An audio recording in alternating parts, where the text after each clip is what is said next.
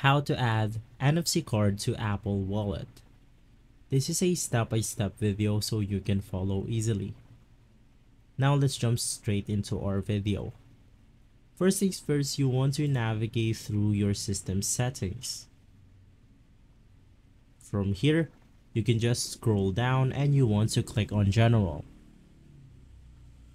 Now inside General, you want to click on Software Update and you want to make sure that your iPhone device is up to date right here. Right after updating your device, you can just go ahead and navigate through the App Store. You specifically want to go ahead and open this application called NFC Tools. Now right after downloading the application, go ahead and click on Open, and from here you simply want to click on Read. From here, all you have to do is to go ahead and approach your NFC tag, and right after, it will then be automatically added to your Apple Wallet. And so if this video has been helpful for you, please consider by liking and subscribing.